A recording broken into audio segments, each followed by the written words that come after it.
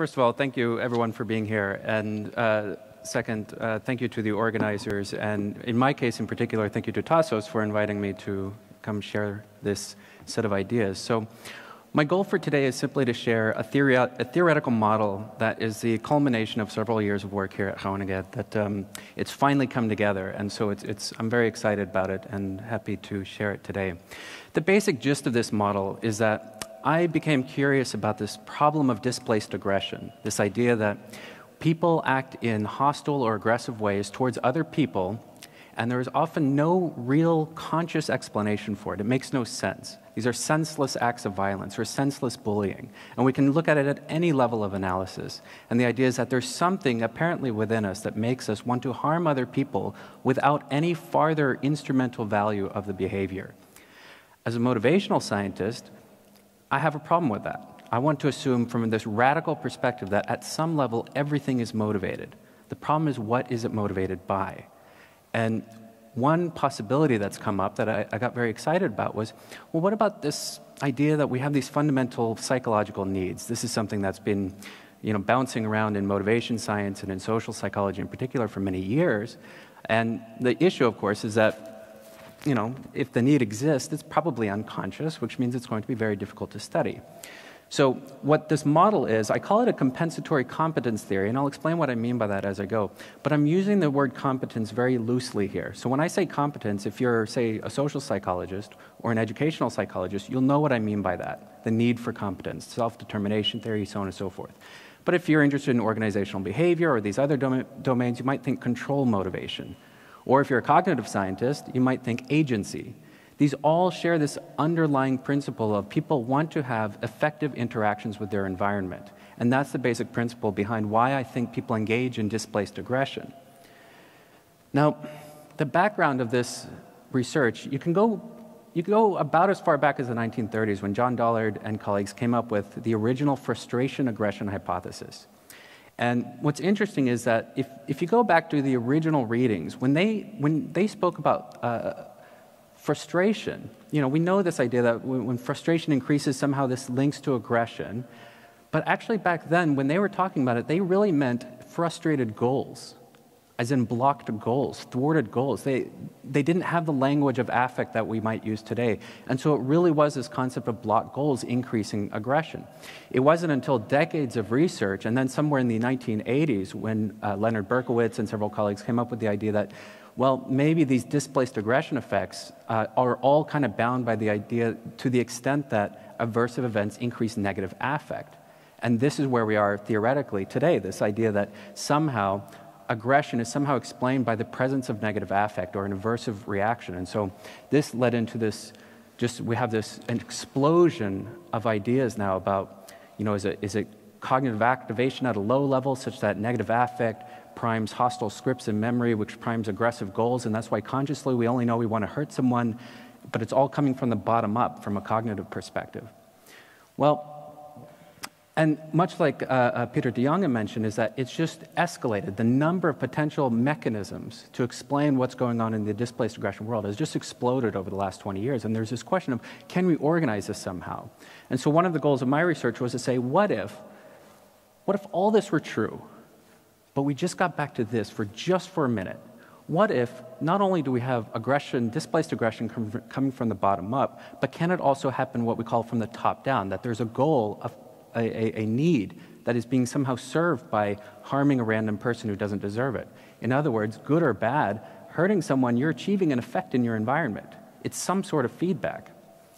So the basis of the logic for this model is rooted in these socio-cognitive models of goal pursuit. And the idea is that if you can imagine an associative network in memory, goals can be organized in terms of hierarchy, that we have these fundamental needs or goals, things like competence, autonomy, belonging, we can come up with an infinite number of fundamental needs we might have.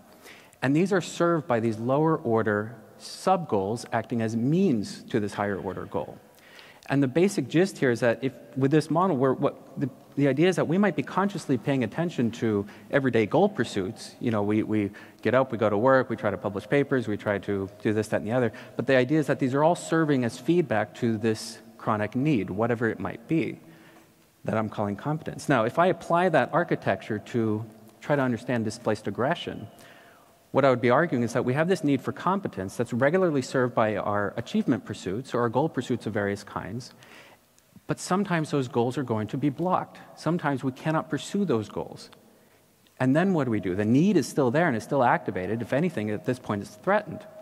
What I'm arguing is that there's a substitution that happens. We then switch over to use aggression as a new means to interact with our environment to get some sort of competence-related feedback. So we're purely in this world of experiencing efficacy, okay?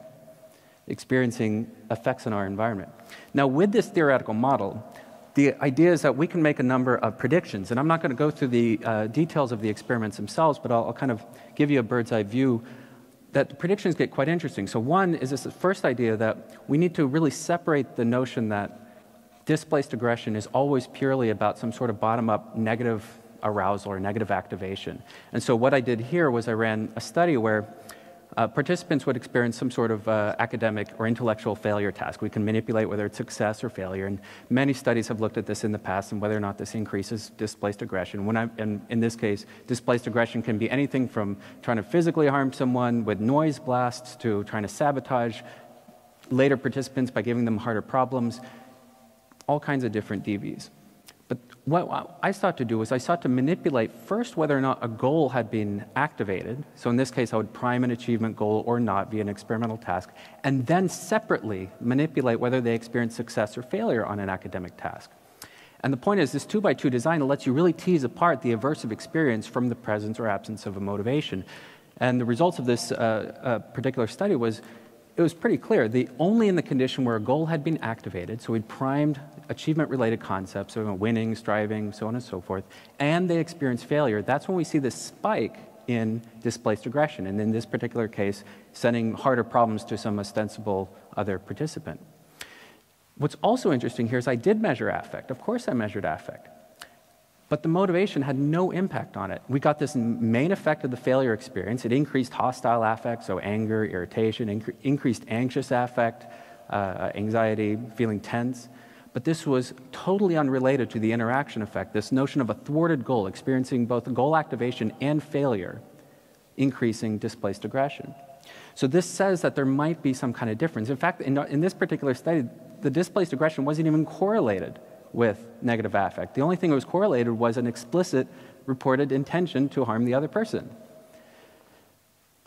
Now, where this gets especially interesting is that same 2x2 experimental design where you're manipulating the goal activation and failure in another study also was shown to reduce their self-efficacy beliefs. So their beliefs about their ability to produce certain outcomes in the environment. So this suggested to me that the same conditions that increase displaced aggression are also threatening one's sense of competence. And so the next question that came along in this, well, is there something about getting to act aggressively that somehow has some sort of compensatory or restorative component to it? So ran a new set of studies where participants, they received kind of this goal-thwarting manipulation, similar to what I had just talked about. But in this case, we then manipulated whether or not they even had an opportunity to be clearly aggressive or not. So in this case, I don't know if you're familiar with it. Social psychologists are very clever with this kind of stuff. They have a hot sauce paradigm. And you've probably all heard about it. But if you haven't, the gist of it is that you can measure aggression towards another person by the extent to which you are willing to give them more hot sauce, knowing that they don't like spicy foods, because you know this is going to hurt them. And so the DV is typically how much hot sauce you give them. That's the measure of displaced aggression, because you don't know the other person. There's no reason to do it. But what I did was I manipulated whether they were dishing out hot sauce, which was clearly aggressive, or some other kind of sauce, like an American-style Southern barbecue sauce, which, I mean, in large amounts it can get nasty, I guess, but it's not really clearly aggressive. And the point was that only in the condition where participants were goal-thwarted, and only when they got to be clearly aggressive, so this hot sauce condition, did we see this attenuation of the loss of self-efficacy as a result of the failure. So in other words, something about getting to act aggressively either restored or somehow buffered the loss to self-efficacy that was subsequently would ordinarily occur. Now, the big question that comes out of this research is a superordinate goal, is that ultimate goal truly something about competence? Because if it is, and the whole reason we might want to do this kind of research is because if we can get at that underlying motivation, we can redirect it, or we can attenuate it through other means, through other mechanisms.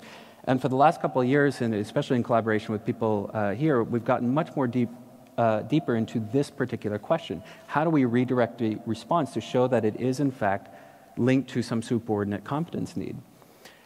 So in one particular study, we find that this was a lab study done here with Groningen students, where we manipulate, after the goal thwarting manipulation, we manipulated whether or not taking action in an experimental setting towards some ostensible other participant represented either harming them. In other words, if you hit that space bar, it'll stop them from getting to enter a 35-euro lottery. But if you just sit back and relax, they'll get to do it. I didn't use the word relax, but then the other condition is kind of the reverse. You hit the space bar and it'll help them, but if you sit back, they'll automatically be blocked. And so what we were manipulating here was whether or not taking action versus inaction represented aggression versus helping, okay? And the point here was I didn't see a difference. Participants wanted to hit the space bar. They wanted to take some kind of action, and it didn't matter if it was helping or hurting. So for me, this was an initial sign that this was about, after I have a goal blocked, I want to interact with my environment. I want to do something, good or bad, doesn't matter. In another study that we conducted online, it was, all I did here was we did this goal thwarting manipulation and then simply manipulated whether they thought they would have a second opportunity to do the original test again. And just that belief was enough to attenuate displaced aggression. In this case, they were less likely to want to sabotage some random other person's chances to win money. Now, other research, for example, I found that interesting study with some of the social psychology folks around here is that we manipulated whether or not they thought that their in-group would endorse a certain kind of aggressive action or not. In this case, it was Americans' endorsement of military intervention in Syria. So this was late December last year. And essentially, if they thought that their in-group thought that this was a good idea, a competent idea, these kinds of things, it would be efficacious, they were more likely to support war only after goal-thwarting manipulation. But if they thought, if they read kind of the exact same information, but some other group believed that, well, they weren't supportive of it. In fact, they were kind of opposed to it.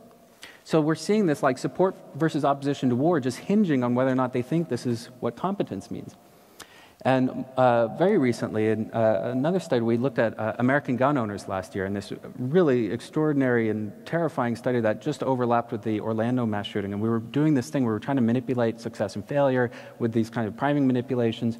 And what we found was that American gun owners, after this kind of failure-type experience, they reported this increased justification for using gun violence against some random home intruder, right? And it wasn't clear whether they would be armed.